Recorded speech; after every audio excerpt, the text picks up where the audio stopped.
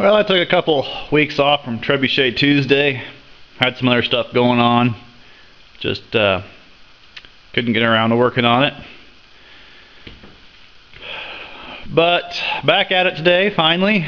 I was going to work on it outside because I got up to 90 yesterday, and today it is 39 degrees and it's snowing a little bit west of us. And it's been raining here off and on all day. Spring is nothing more than winter fighting summer, right? So anyway, so I'm more inside today. I changed what I was going to work on the Trebuchet. I was going to make the thing taller, but I decided since the weather is kind of bad, I'm going to work on making the wheels for it. But before I get started, I'll show you something on my saw here. I decided to cut a piece of oil field tubing the other day, which it's 2 7/8 outside diameter tubing, and this blade did not like it.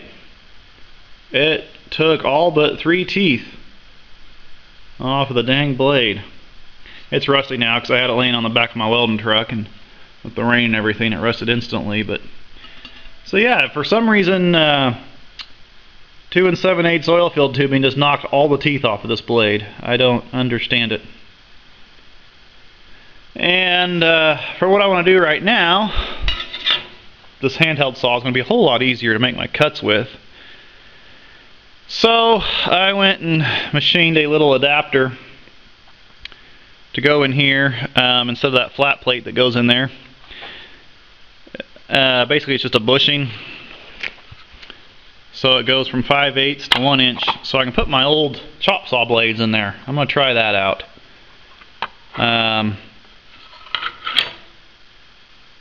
But the reason I made this whole entire back plate is the back plate that goes on the saw is too thick, and when I set the blade on there, then the lockdown piece won't grab in the dual drive flats. Which at first I didn't think it was that big of a deal, but as you notice I don't have the original bolt in here. It's because it spun and over tightened and snapped the bolt.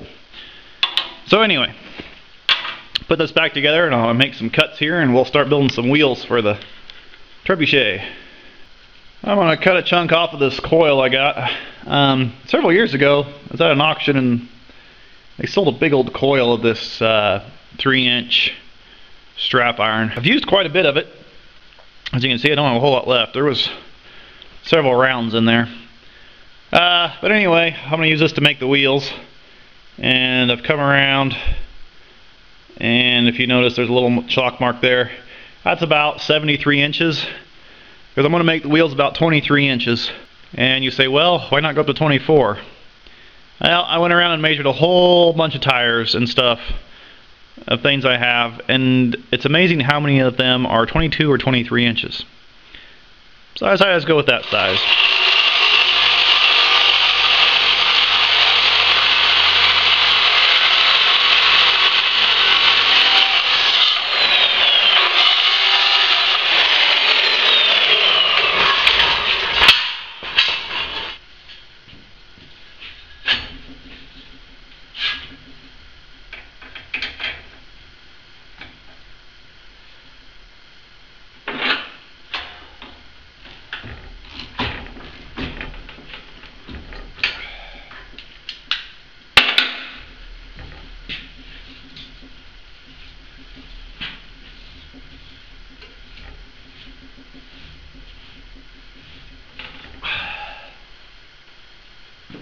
Too small a circle.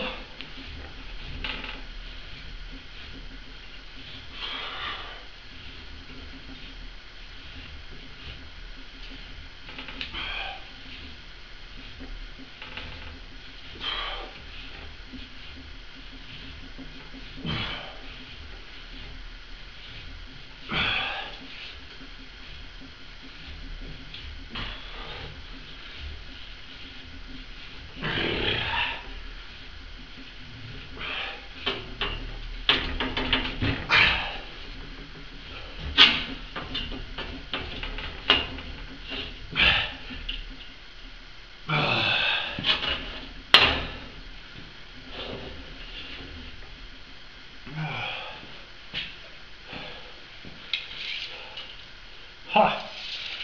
That was a lucky guess. It's exactly 23. Okay. So I'll trim those back a little bit, weld together. And since this is set up in the middle here, I have just a slight flat spot. But I'm not going to worry about that for the trebuchet, because it's not like we're going down the road at high speed.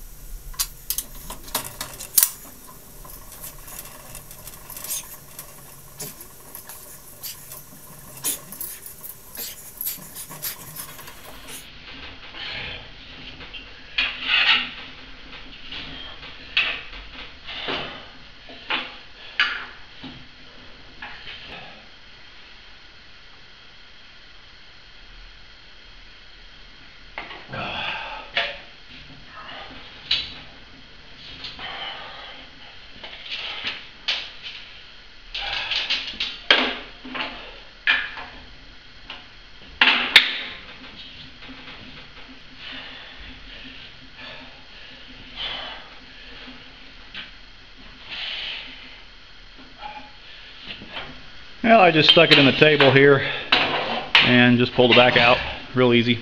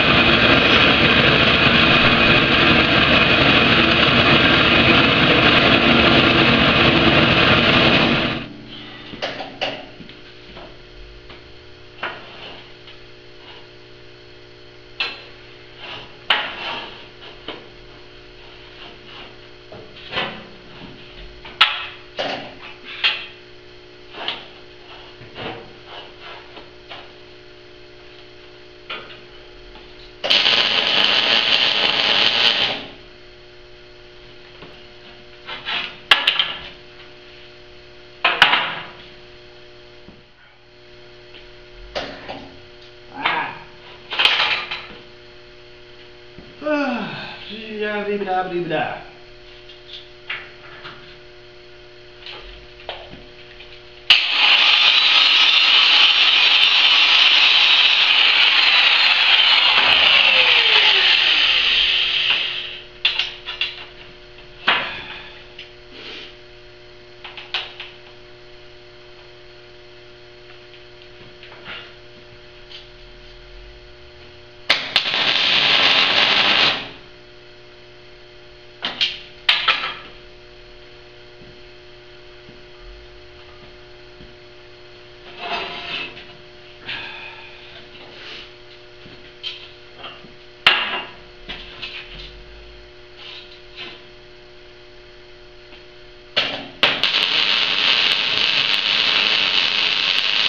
What these wheels do is, first, they allow it to be mobile, but secondly, they actually increase the range. It took me a while to grasp this concept, and I'm still not sure I completely understand it, but we'll see when I put them on. But when the weight basket drops, on the arm I have, it comes and then it swings under. Well, gravity doesn't work this direction, it works straight up and down, right? So the wheels will actually allow the trebuchet to move forward, and the weights will actually drop in a straight line downward. At least that's what the idea is. And by doing that, you transfer more energy into the fling. So we'll see if I gain a little bit by doing that. I don't know, but mostly I'm doing it for portability, maneuvering this thing around.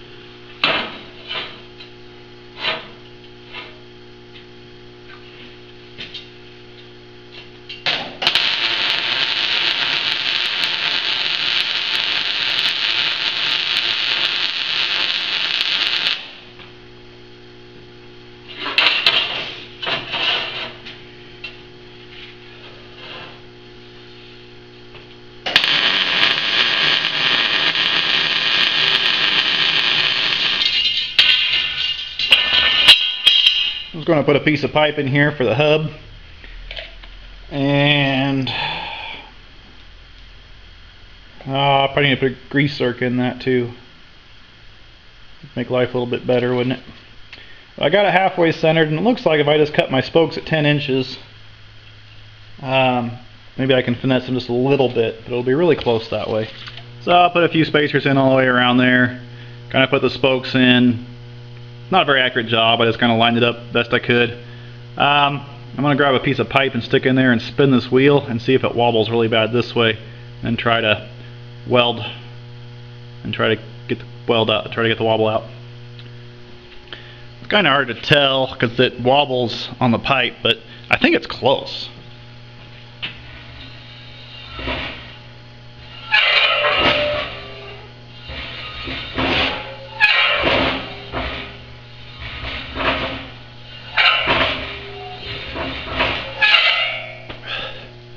I think that's close enough for a trebuchet anyway.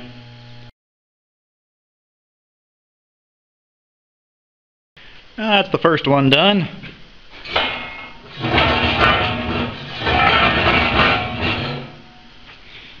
I think it's pretty good.